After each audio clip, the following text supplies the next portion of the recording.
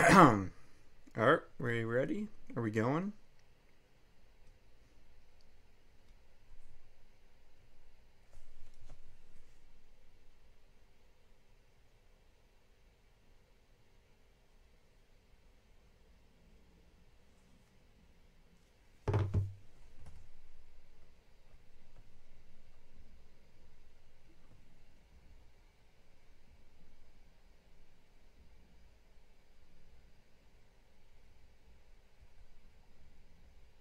Okay, I think we're up now.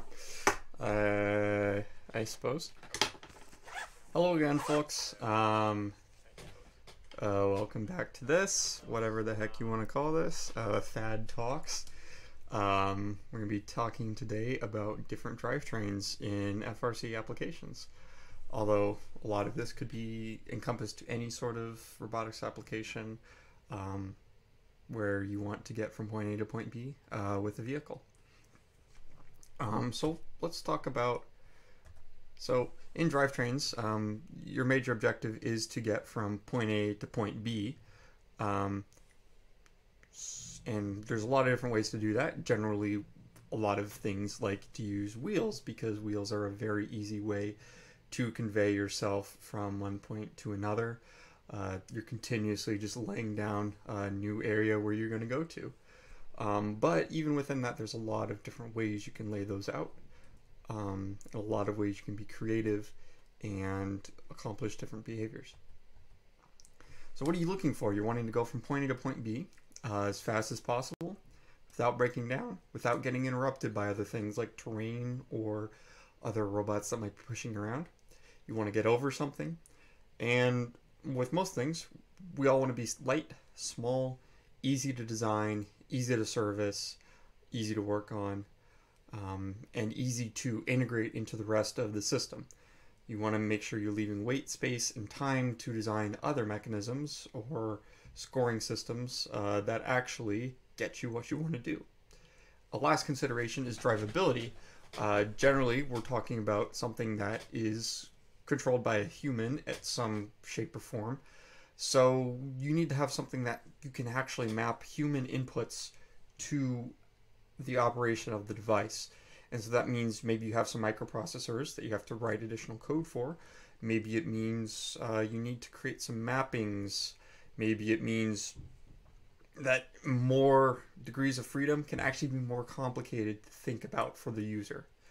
You have to be considerate of exactly how this is going to get controlled.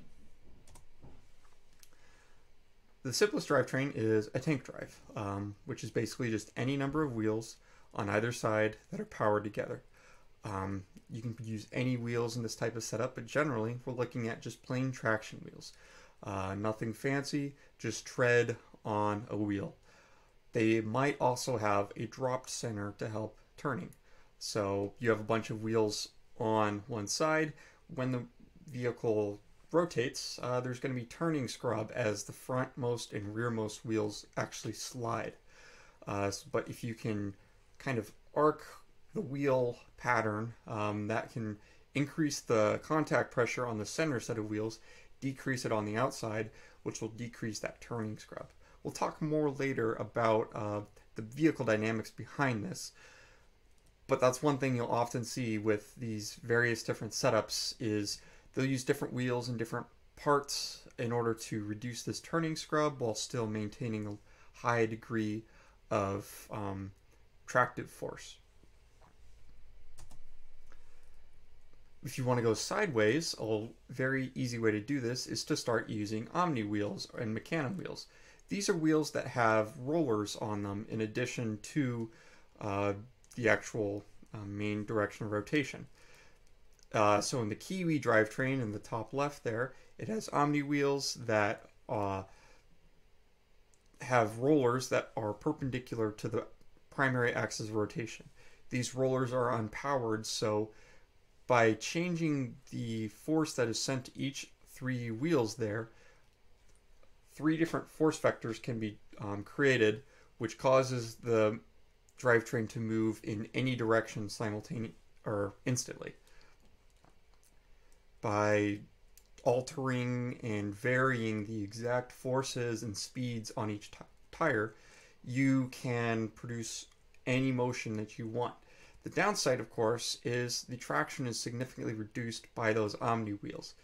You're limited to what types of compounds you can use, and there's generally just not going to be as grippy as a rough top tread or something that can really dig into the carpet. There's other configurations that leverage the same principle, such as a kilo drive, a mecanum drive, and a slide drive. I'm going to turn off my camera so that the presentation works a little bit better. This kilo drive over here has 4 wheels in kind of an X pattern. That gives you just a little bit more motive force in certain directions, which can increase the controllability. But now you have to worry about the frame being perfectly level with the ground, because now it has 4 contact points instead of 3. You think of a 3-legged chair, you set it down, it's always flat and level. Think of a 4-legged chair, it has to be just right on the ground. The same problem occurs with the mecanum wheel, which uses rollers at a 45-degree angle. It works on the same idea as the kilo or the 4 Omni, except it's just a different wheel, which lends itself into integration towards a more traditional rectangular frame. You can see how that frame is very simple as opposed to the more convoluted and kilo frame that takes up a lot more space. The slide drive in the bottom right is kind of a compromise between both putting maximum power in one particular direction, as well as adding the omnidirectional capabilities while keeping a very simple frame. So there's 4 Omni wheels in kind of a traditional tank drive setup, along with the center Omni wheel that allows the thing to move side to side. This again is going to need a suspension system in order to make sure that that center wheel achieves a good contact patch. There's a couple different ideas of how to do this. Some of them are use a rocker pod. Some of them actually push down directly with the suspension system. Some people have said, okay, I really like the pushing power of a traditional tank drive, but I still do want to move sideways. Why not do both? Why not put both these drivetrains together? And that's where transforming drivetrains start to come into place, also called jump drives. Basically, you have a tractive wheel that is usually powered also by the same motors that are powering an Omni wheel, but it can be toggled on and off the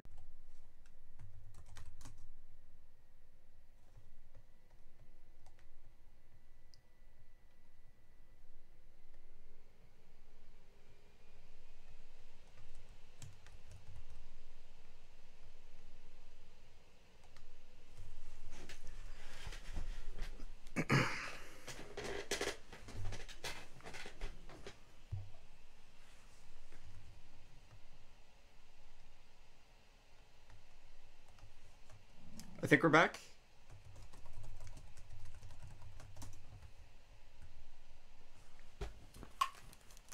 We good?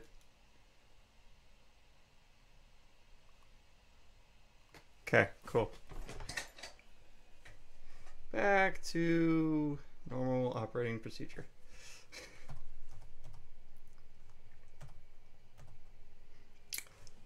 So, jump drives, again, are kind of like a tank drive and Omni drive combination.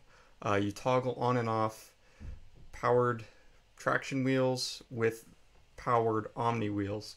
So you're always you're always making a choice between being able to move sideways effectively and having a lot of pushing power. Generally, this is a reasonable trade-off because if you're trying to go sideways, you're probably making some sort of evasive maneuver, or you're trying to get in position. You're not really trying to get in a pushing match. In practice, you still have to make the user actually make a decision between, do I need to be in traction mode? Do I need to be in omnidirectional mode? It's one more decision that the driver has to make in any particular point in time. It's also a lot of mechanical complexity. You're adding basically 2 drivetrains worth of weight in here. You may even start considering something like swerve drive, where you are steering each wheel independently as well as potentially powering it independently. So you're able to achieve that same omnidirectional motion, but you have always in contact with the ground a traction wheel. Now, this has a lot of caveats. It's quite a mechanically complex system, and it requires it requires your program to be correct as well. Because if your wheels are off, it's not just like, okay, send and redivert power to this other side and it's really easy for the driver to compensate. You really need the program to be working correctly. You need all of your encoder feedbacks to be correct. You need your control loops to be correct. Otherwise, this drivetrain is basically undrivable by a human operator. As well as the Omni wheels, you can basically flip the direction of a wheel very, very quickly. A swerve drive, you have to reorient the wheel. So there can be a little bit of latency in the actual driver inputs. There can be time between when the driver says, I want to switch from going straight to going left, and that actually being actualized, whereas an Omni drive may have a little bit lower latency. As motor limitations have been lifted in FRC, this limitation has started to go away, especially as people have started dialing in the drives, reducing a lot of the rotational weight, and adding more power to the steering axes. This concern has started to get lifted. You'll notice very, very agile swerves on the field since pioneers like 16, Wild Stang, Apple Pie, Mars Wars really started the swerve drive revolutions to other teams such as Jack in the Bot that you're seeing today just run with it like mad. There's two main different types of drives, although one is sort of won out today. There's coaxial and distributed drives. Coaxial drives, like the one in the top left, have the motors outside of the module. Their motors are rigidly fixed to a frame, and all of the power is sent via gears and potentially a bevel gear to the wheel on the bottom. A distributed drive, like the one in the lower left, has the motor actually rotating with the wheel. This reduces the number of gears required, but it does make the motor much larger, or the module much larger, and weighs a lot more, so that there's more force required to do the steering. So you're trading efficiency for agility in a strange sense. There's also a lot of different esoteric drivetrains you can make. You can make whatever you really want to get from point A to point B. The ones we've talked about so far are the most common, but over the years you'll see a lot of strange drivetrains like ball drives on the top left. I think Technocats had a really interesting one in the early 2000s. Mars Wars had their Twerve drive, which is effectively a tank drive on a swerve drive module that allows them to have that little bit of extra agility. Winnovation in 2011 made a lobster drive, which is effectively two tank drives, but they're oriented at 90 degrees to each other, and they can be engaged and disengaged from the floor by a series of pneumatic pistons. That gave them some compromise between omnidirectionality, where they could move sideways, and always still having maximum pushing force. In 2002, Team Hammond was infamous for their machine, which flopped down onto a set of walking file cards.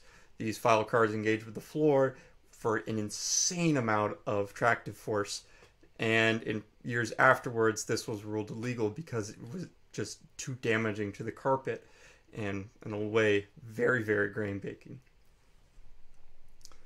Let me actually turn off my camera again. Triple Strange in 2016 decided in order to get over a series of defenses and obstacles that year, they would need a tank drive, but they still wanted to use a swerve drive for pushing power and agility, so they actually put both drivetrains on their robot, which was very heavy, but it did work, even though it requires, well, about 10 motors, which is about half of the motors that you're allowed to use on a robot. All of those dedicated towards just moving. And that brings us a little bit to talking about tank treads, which when we talk about tank treads in an FRC environment, we are referring to tank treads. If we talk about a tank drive, we may be referring to that multi-wheel drive, just one side powered and the other side independently powered. Tank treads offer better climbing abilities in some ways than a multi-wheel drivetrain, but they do increase the complexity and they do introduce a lot of inefficiencies because that track has to flex, which takes a certain amount of energy. You'll notice a tank tread robot does not coast as long as a tank drive robot will. There isn't really a lot of traction gain either. You can actually do experimental testing and find that because the robot just doesn't sink into the carpet as much because of the really wide contact patch, there isn't a huge gain in traction. There are certain gains by adding a larger amount of tread, but at a certain point they just start to diminish, and the tank tread robot might not give you that much. The rigid wheels in a tank tread robot can actually produce a lot of shock if you aren't adding a suspension system. In many cases, this shock is almost more of a concern, and so a lot of teams will run a pneumatic wheel instead of a tank tread. That way the pneumatic wheel absorbs a little bit of the shock without the need to add a dedicated suspension system. There's other ways to get over obstacles as well. In some cases, you can just lift up your front tires. If you get big front tires, that makes it easier to go over obstacles. In the top right, you see a mechanism that the Cheesy Poofs used in 2012. This little tire here is on a pivot point here, which that can swing up. This pushes their front tires off the ground by a couple inches. That way they could get over a 4-inch bump in the center of the field without needing to make a very large drivetrain that maybe even would have pneumatic tires, which could add a lot of squish to the robot that they did not want in a year where the robot was shooting something. So they needed a lot of stability on the ground. This system, I've seen it a couple times to get over obstacles, can work. There's other systems. Again, here is an example of some 10-inch pneumatic tires used to get over some large obstacles. Beats all you never saw, been in trouble with the law since the day they were born. Give me fuel, give me fire, give me that one. In this case, we even add an additional pneumatic suspension system. So you can get over large humps with the right tire, with the right tire. It's not very complicated. A lot of times, this experimental testing is really all good.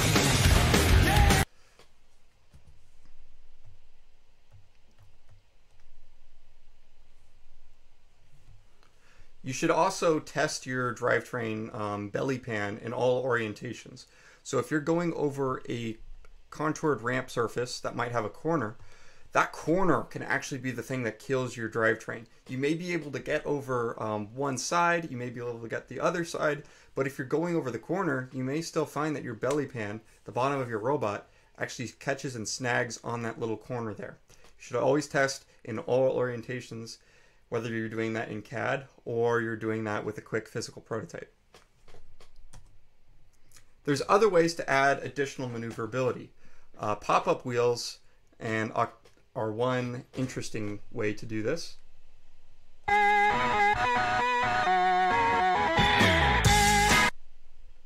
In this case, the Robonauts in 2014 had a Omni wheel that pops up on the front of their drivetrain, which changes the center of rotation for the robot, allowing them to do some interesting maneuvers, especially as they kind of swing around from a high-speed maneuver.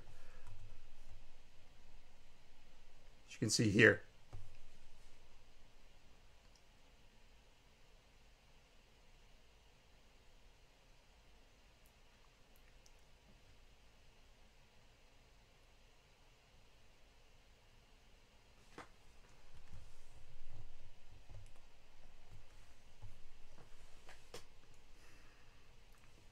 Octagonal frames and polygonal frames can also be used to add a little bit of extra maneuverability. So when your robot actually gets pinned against a wall, you may find it really hard to rotate and get out if you have a square frame. But if your frame is more circular, there's less of a pinch point. Your robot can kind of just roll out of that pin maneuver and drive away. So some teams, especially around 2014, these got really popular where you'd cut the corners effectively. Well, so you still have a manufacturable drivetrain, but it allows you a little bit of leeway around defense.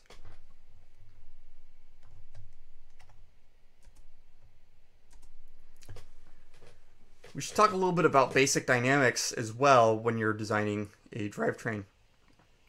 When you're designing a tank drive, oftentimes you'll want to add a drop center so that you reduce the contact patch of the robot. Effectively, a drop center, as shown in the bottom right there, can disengage the front set or the back set of wheels. What this does is, if you consider how the wheels would turn while the robot turns, they slide left to right less when the front to rear distance from the center of rotation to the wheel is diminished. So you can see that in the top right, how changing from a long configuration robot to a wide configuration robot decreases the turning scrub. You should also note that if you can bring all of the mass of your robot in towards the center, this can also increase the agility of the robot, as it doesn't need to accelerate all of the mass that is far out. It needs to accelerate a small moment of inertia near the center of the robot. If you can also bring the turning center, the kinematic turning center, where the wheels would dictate the robot turns about, closer to the center of gravity, where in space, free space, the robot would orbit about. The closer those are, the lower the resistance to rotation will be. So you may sometimes build a 2+2 drivetrain, which has 2 traction wheels in the rear and 2 omni wheels in the front. This makes it so that the kinematic pivot point would actually be in the rear, in line with the 2 traction wheels, since the omni wheels have no resistance to rotation. But the distance from the center of rotation to center of gravity has increased, so the maneuverability can go down in such a drivetrain. So let's talk a little bit about when you might want to pick what, because all of these drivetrains have up and downs. There's no one size fits all. Well, you'll see that some of these do have a lot of greens to them, but they have like one major killer, and that might be just the sheer amount of engineering effort to build it.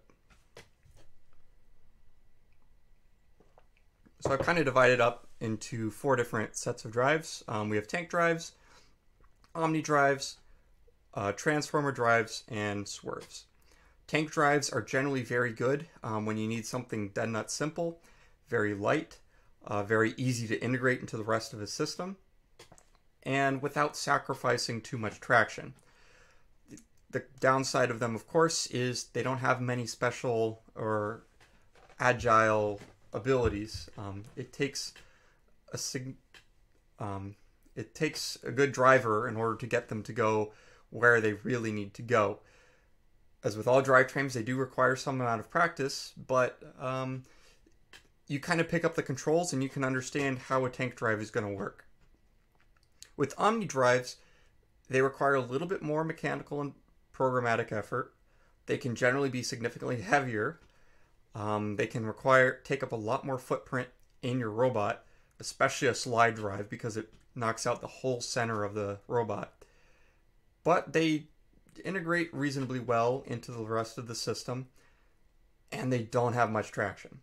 Of course, they can go in any direction you want, but it does take some practice to actually get good at using that sideways shifting ability. A lot of drivers, when they're first picking up the sticks on a system like that, they don't really know what they're doing. They do not consider the loss of traction that they have. They don't really know how to make use of the sideways shifting abilities. It takes a good driver to actually leverage an omni-drive, even though one may think you're having an additional degree of freedom. Again, it's one more thing that the driver has to think about. Should I turn and go towards my destination, or should I strafe there? It's extra things they have to think about, which can actually require more practice. The jump drives require more mechanical and program complexity, a lot more weight, a lot more size, a lot more integration, but they get you increased traction when you need it, and they get you omnidirectionality when you need it. They require even more practice than an omnidrive, because not only are you having to be able to use the omnidirectionality when you need it, you have to decide when you need it. So you have to pick your battles. When do I want to actually go sideways, and when do I need to push another guy straight out of the way? It requires a lot more practice to use a jump drive. Swerve drive is the most costly of all in all categories. It requires a lot more programmatic design, a lot more mechanical design, although these fronts are getting better than they have been in the past couple of years, as teams have developed very good off-the-shelf modules that you can drop into your drivetrains. There's increased adoption, so there's more resources to help you get yourself off the ground. And I think even now, WPI Lib supports swerve drive out of the box. So it's more plug and play than it ever has been, but it still is going to have gremlins because it's just that much of a complex system. The size is pretty hefty, and it's harder to integrate than a traditional tank drive. You have to make a special frame. It's not just like pulling the kitbot out of the kit of parts and building it. You have to be mindful of how you're going to integrate it. It offers you some interesting possibilities in terms of reducing footprint and integrating into the rest of the robot, but you have to do those. It's not just plug and play. The traction is, of course, the best, and you get a lot of omnidirectionality, even if it can be a little bit laggy. There's a lot of practice required to deal with that slight amount of lag, and again, to leverage that amount of omnidirectionality you have. It takes a good driver to think about when they're going to use certain modes, when they're going to go about certain maneuvers. It requires good practice and a good driver to make full use of a swerve drive. Otherwise, you may as well just be using a tank drive. So let's drivetrains, but let's talk a little bit more, because what were we talking about? We were talking about drivetrains as a way to get from point A to point B. Generally, it's not about getting the robot from point A to point B. It's about getting a game piece, some object, a load from point A to point B.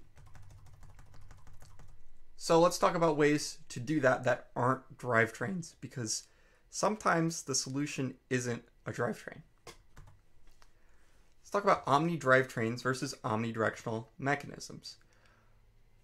My favorite example of this is Cheesy Poofs in 2018. You can see if I can get the robot. They are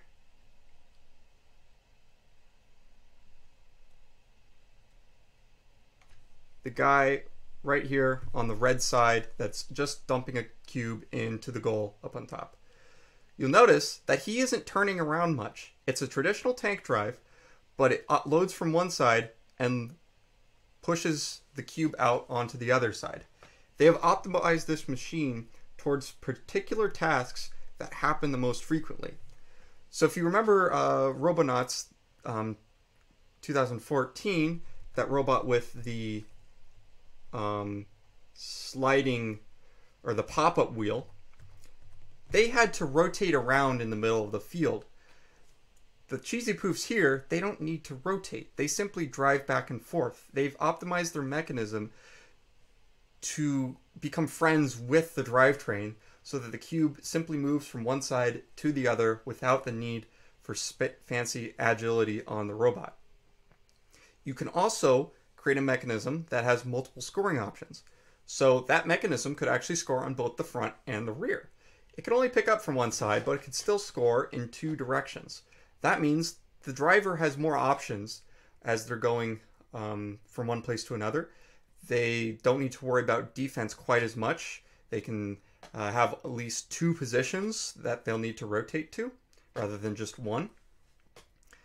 And there's a lot of different examples of this. You could put a turret on a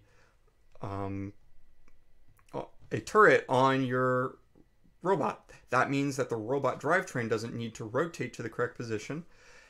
The turret can just spin to the correct direction and shoot.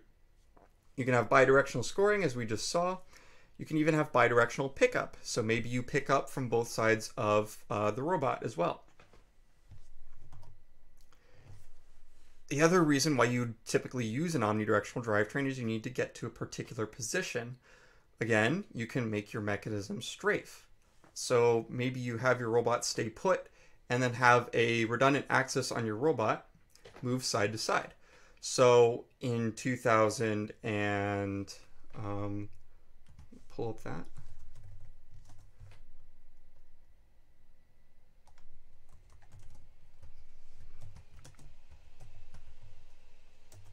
In 2019, Roboteers had an interesting mechanism that did exactly that.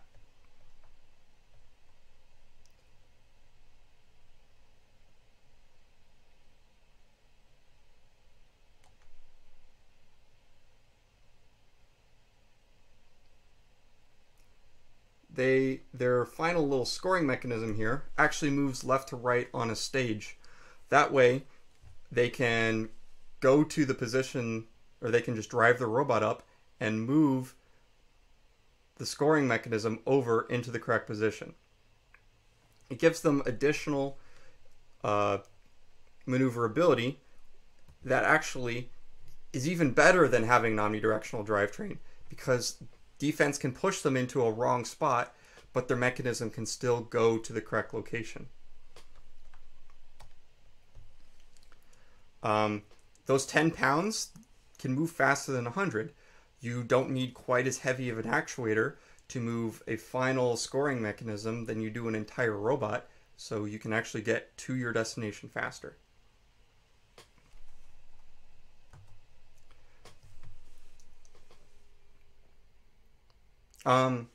Another idea to get around is optimizing your gameplay around worst case scoring.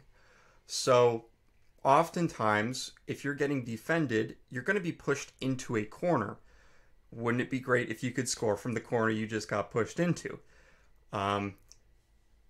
So instead of needing to be wide open in the center of a field in order to get a nice clean shot, optimize the rest of your robot around getting shoved into a corner where you won't get a clean shot.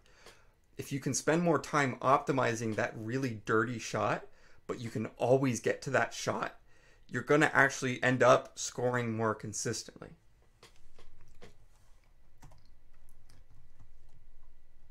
And with that, let's talk a little bit about the specific technologies, parts, components, and parameters you might see in a drivetrain.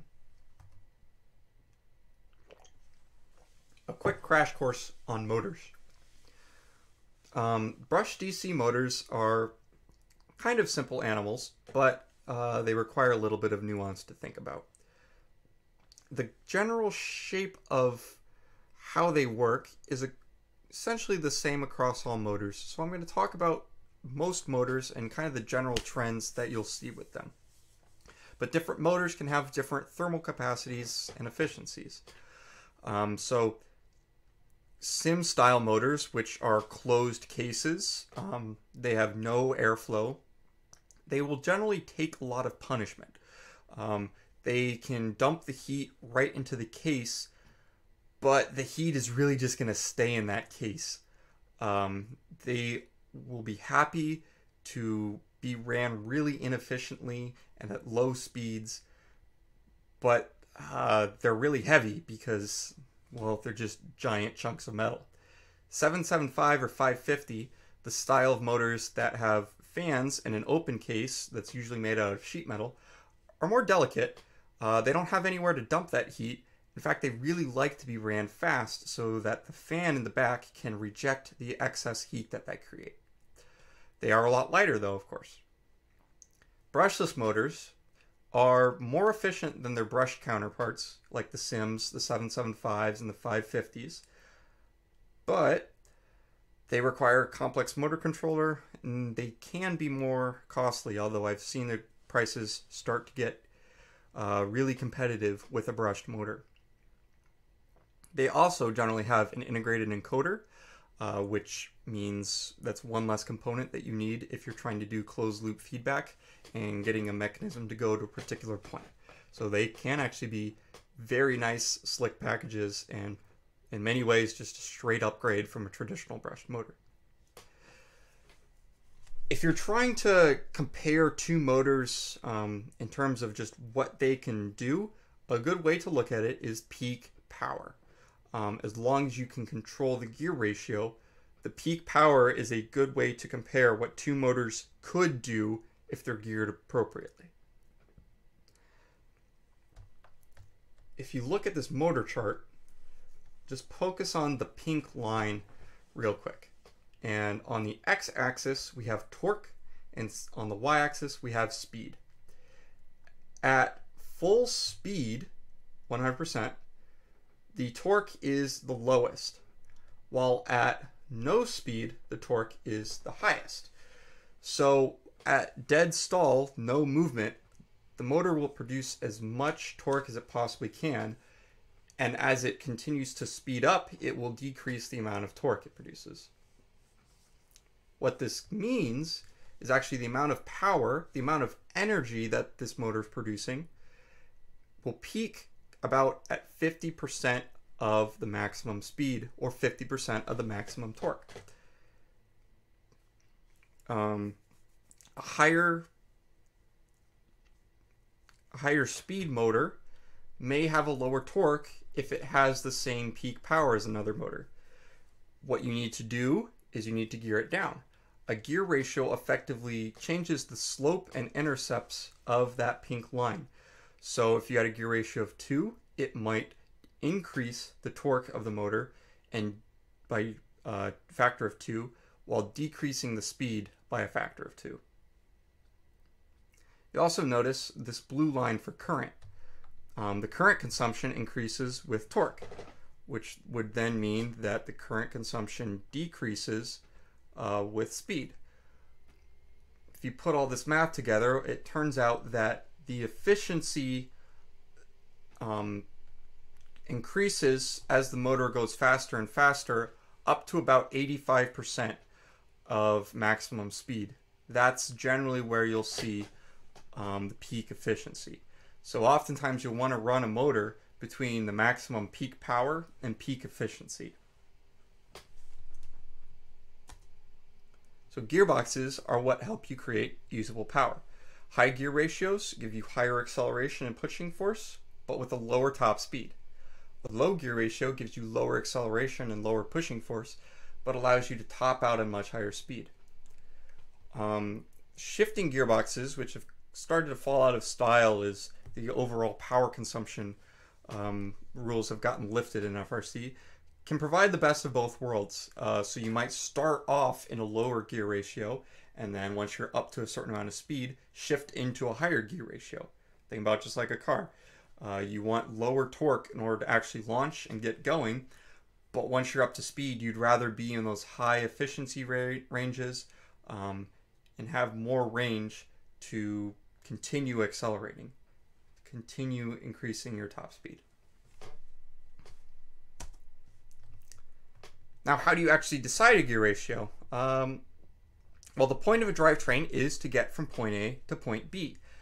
It's not as simple as just saying, oh, I need to go 10 miles an hour or 20 miles an hour, because you have to consider how fast can I actually get up to that top speed? How fast can I get down from that top speed? Do I need to get around some field elements? Will someone come in and push me out of the way about 10 feet through it?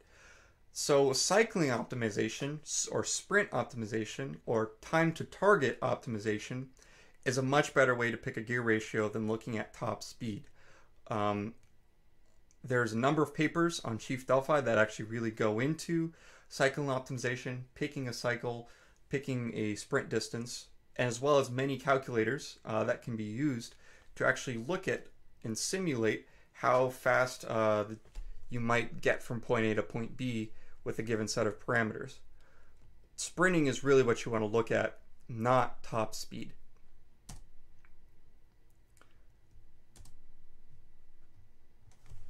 Let's talk a little bit about the actual components in a drivetrain. There are a lot of different ways to transmit power in a drivetrain. The most obvious is gears. Gears are used to transmit torque from one shaft to another. They come in a couple different flavors and varieties. There are different diametral pitch gears, so you'll often see 32 dp or 20 dp gears. Effectively, that refers to how big the tooth is. You can't interchange a 32 dp gear with a 20 dp gear.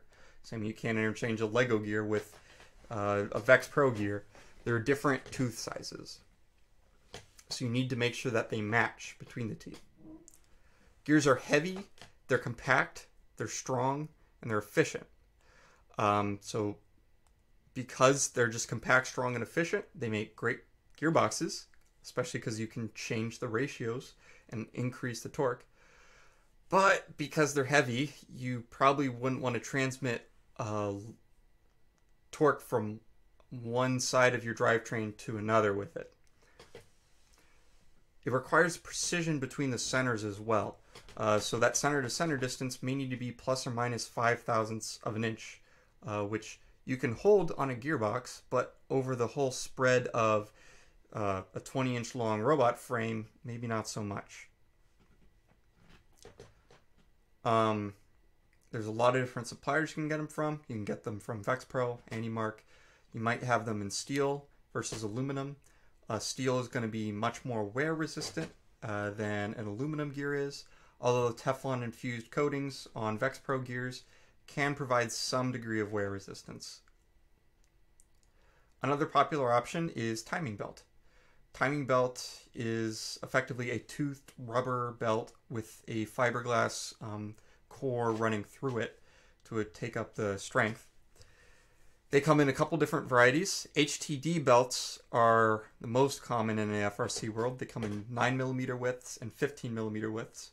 GT2 and GT3 belts have a similar profile and are somewhat compatible, and they're a lot stronger.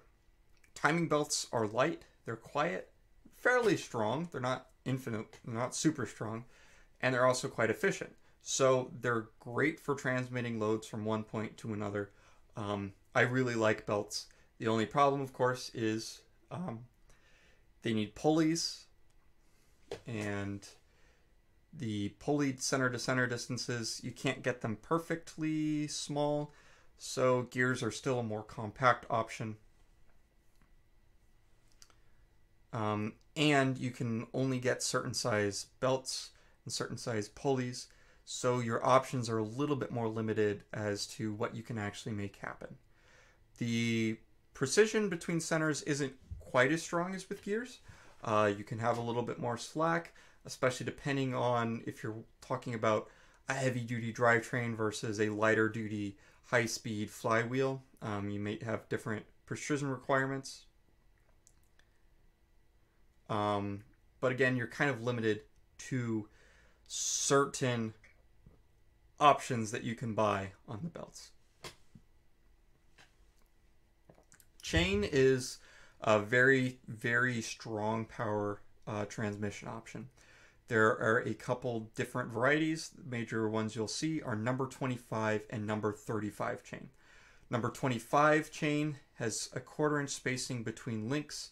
Number 35 has a 3/8 inch spacing between links. So the 35 chain is significantly bigger, significantly heavier, and significantly stronger. Chain is heavy, it can be loud, it can be very strong, and you have flexibility in how you space it because you can buy and break the chain links to increments of a 1/4 inch in the case of 25 and 3/8 of an inch in the case of number 35. The chain will stretch, unlike timing belt though. The stretch is a little bit of a misnomer though. Really what's happening is the bushings are wearing out, so the chain gets longer as time goes on. That means you may need to add additional rollers to provide tension on the chain as time goes on. That may need adjustment. It's something you're going to have to keep an eye on, although it is a very strong and flexible option to use. Shafts are, of course, an integral part in any drivetrain. They come in many different ways to interface between a shaft and a hub. There are splines. These are costly, fancy, usually custom, although the Falcon 500 motors use a small spline shaft. They are very strong though, because you're providing a lot of interfaces for load to get transmitted from one point on the shaft to many points on a hub. But of course, they're a strange shape, so they're pretty expensive, hard to make. Keyways are lower strength. They're basically, you'll see those in the top right there. There's a shaft, there's a key, which is kind of a rectangular or square cross-section piece that interfaces between the shaft and the hub, which also has a groove to accept that key. They're low strength, but they're very cheap, quite common, and they can be a little gross because they're not very strong. Sometimes people will make these with aluminum components, and the aluminum just does not have the local strength required to make keyways work. Keyways should always use a set screw that pushes down on that key to keep it seated if possible, or a clamping collar or something in order to keep that key from rocking and fretting in the materials. A hex shaft is really the best of most of the worlds here. It's a simple spline effectively, as you just have a hexagon cross section that interfaces with a hexagon hole in a shaft, or in a hub, sorry. This shape is a lot easier to make than a spline. It's easy to extrude, so the shaft is readily available. You can put sockets on it, you can put wrenches on it to actually turn things. So you can actually do certain things that you can't do with the spline shaft with the hex. And so for that, they're almost the standard in FRC. Usually 3/8 inch flat to flat or 1/2 inch diameter flat to flat hex shaft. Square shaft is quite common in Vex Robotics, not Vex Pro line, but Vex Robotics themselves, because again, just like a hexagon, it's cheap to make, very easy to make a square, provides really solid torque transmission.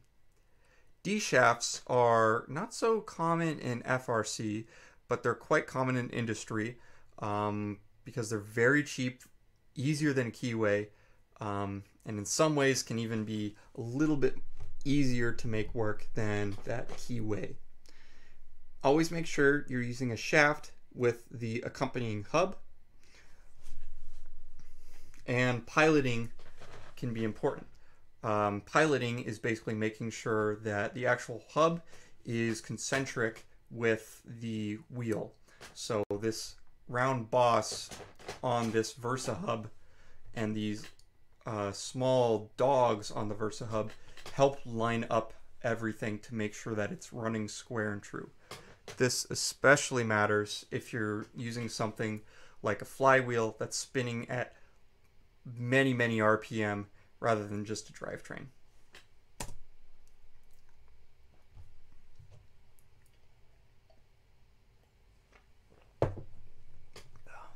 Friction is a sticky subject, and a lot of people get kind of confused about friction. There are a couple different types of things we might call friction or traction. Effectively, what it comes down to is traction refers to the force that something can provide against another surface, considering that it could dig in as well as just have friction. Friction is the force between two sliding surfaces, or two surfaces that could slide. So you think a tire that digs into dirt has a lot of traction. A way on a lathe or a precision machine would have friction against a sliding component on top of it. Of course, these both matter. In FRC, we're generally working with tires on carpet. Carpet can be dug into a little bit, in some cases a significant amount. So friction models get kind of sticky. The traditional physics model, also known as Coulomb friction, has both static and kinetic friction.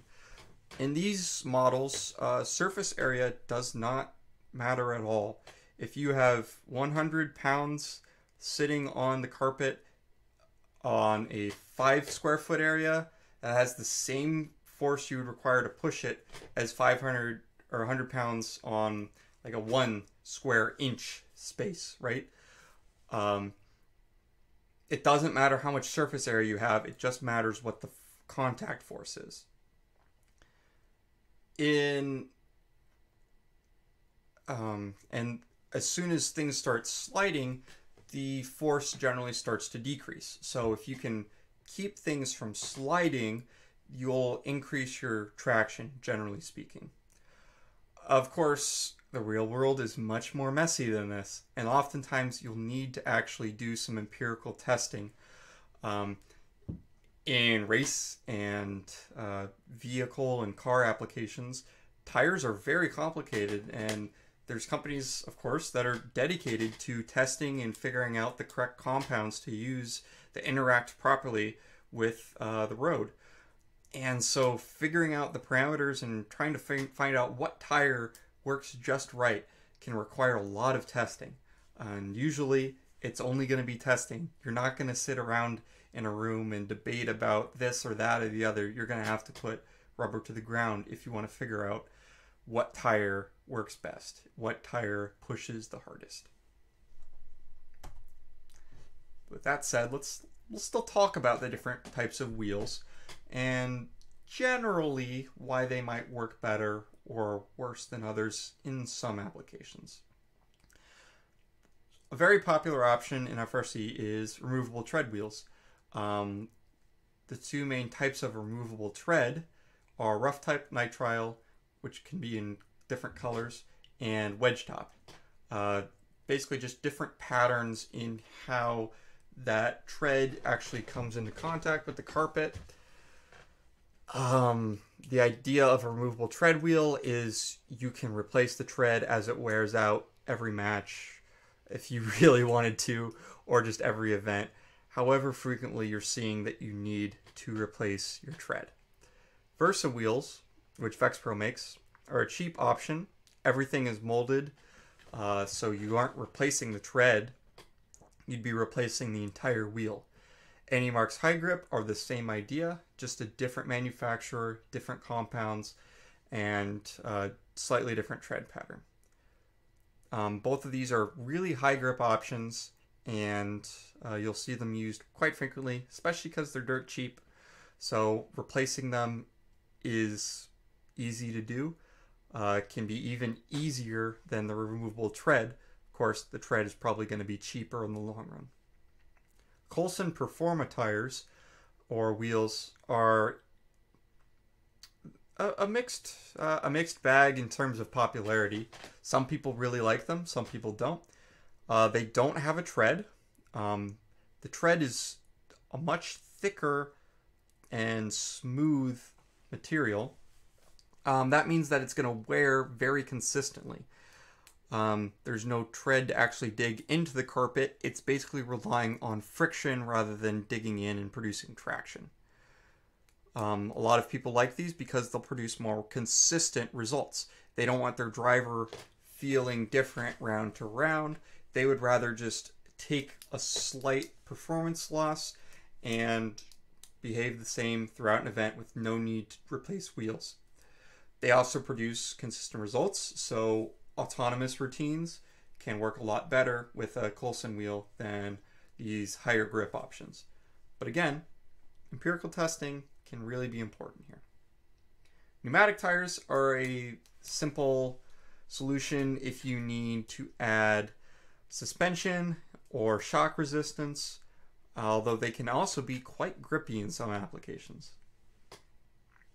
Some considerations with any wheel: how are you going to mount it? How much grip does it have initially? How is that grip going to change as time goes on? Is it going to be consistent, or is it going to change at all? As well as, how does this wheel behave forwards, backwards versus side to side? So a tread is going to behave differently if you push it forward to backwards versus side to side. It's something you need to be aware of, especially if you're using a tank drive. If it has a lot of side grip, that means it's going to have a lot of turning scrub. Talk back about these Omni wheels. There's a lot of different options there under the sun. Both AndyMark and Vexpro are very popular manufacturers of Mecanum and Omni wheels. Some things you need to be considerate of are, how are you going to mount it? What's the grip of the wheel going to be? I mean, what you make those rollers out of, again, is going to dictate whatever friction you have. What's the efficiency going to be?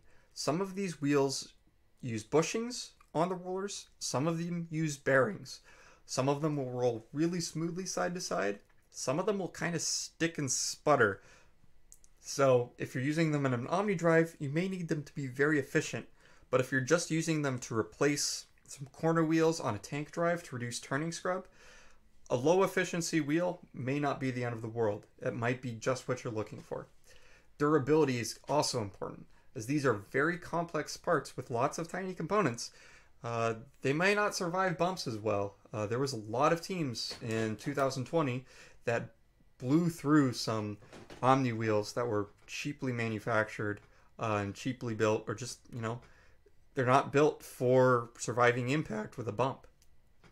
Ride quality is also an interesting concern. So this lower left wheel, you'll notice, has just one single set of rollers, whereas the other two Omni wheels on the right have multiple sets of rollers. So you can imagine that the leftmost wheel will kind of have bumps and stutters as it moves around the ground than the right two will. That can be important both from an efficiency standpoint, from a noise standpoint. If you have a person on it for whatever reason, that can be quite uncomfortable. And if you're trying to score something or make a shot, you need your robot to be at a consistent location. So those bumps and detents might not be a good idea. Again, turning scrub is quite important. So picking a center drop that's reasonable. The higher the center drop, you might have better maneuverability, but only up to a certain point. At a certain point, you're just going to be rocking your drivetrain around a lot. A lot of teams actually like to use a 8-wheel drive on their tank drives. What this does is it provides a consistent flat spot while still providing a wide wheelbase for maneuverability and preventing the robot from falling over. You may add outboard omnis in place of a center drop. That way you still have reduced turning scrub, but you don't have any sort of rock in your drivetrain. So when you go to make a shot, or if you're trying to line up with something accurately, you'll always have your robot be at a consistent orientation.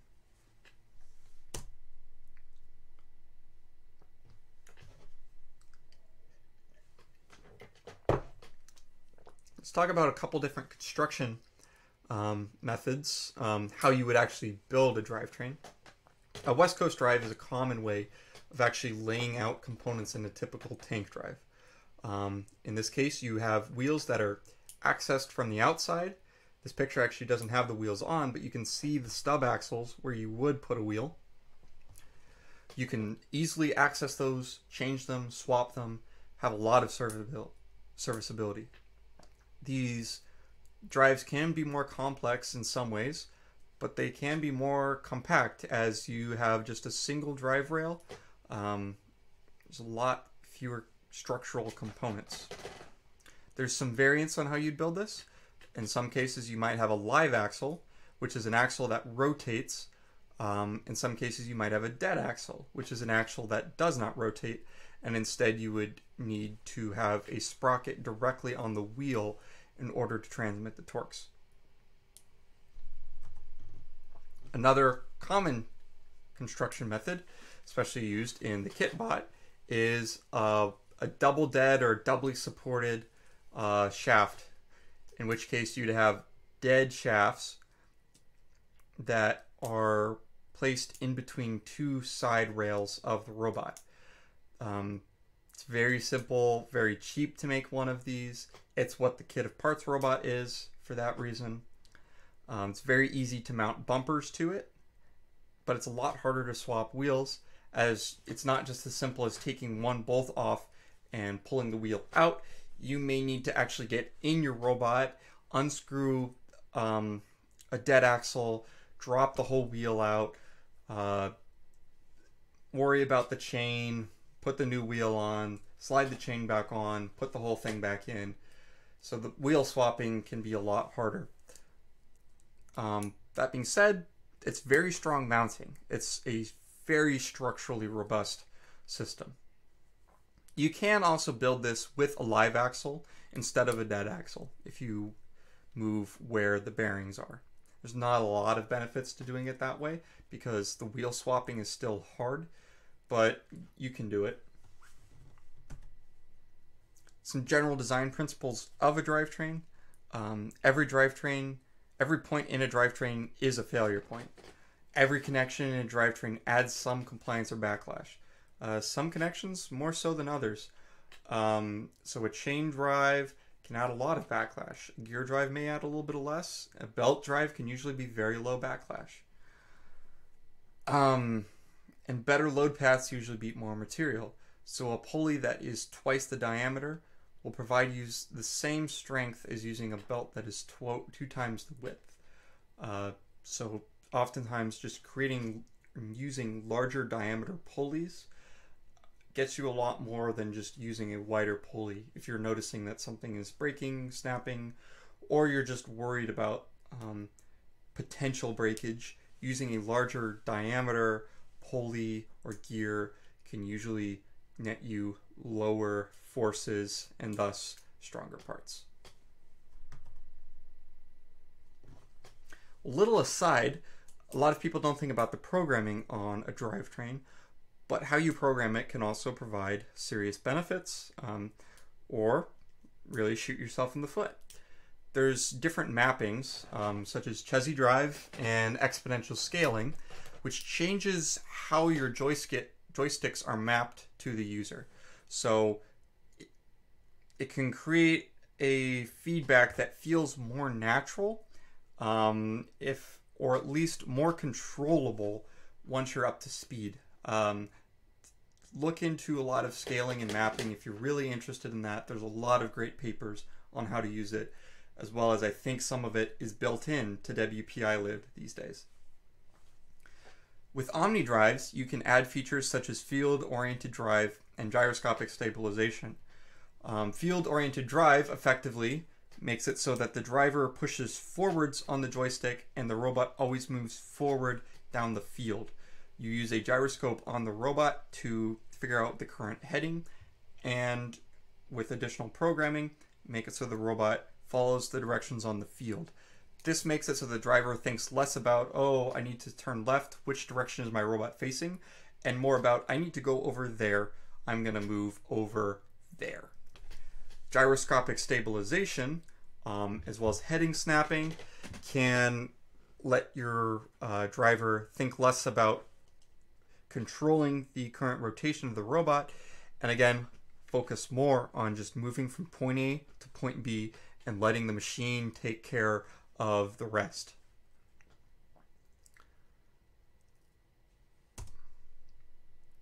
I think that's all I'm going to do in this presentation. these case studies didn't work out too well last time. So if there's any other questions while I'm here, I'll check the chat.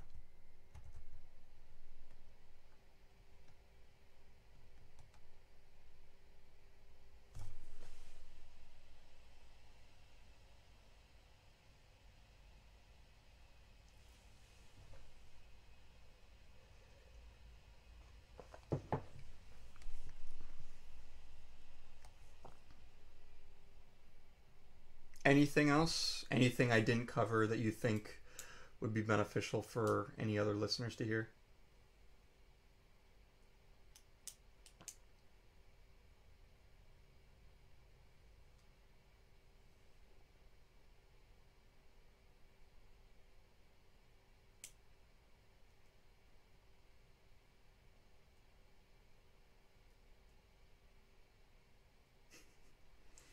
Okay, well, thanks for tuning in, folks. We'll get this guy edited up and have a lovely rest of your day.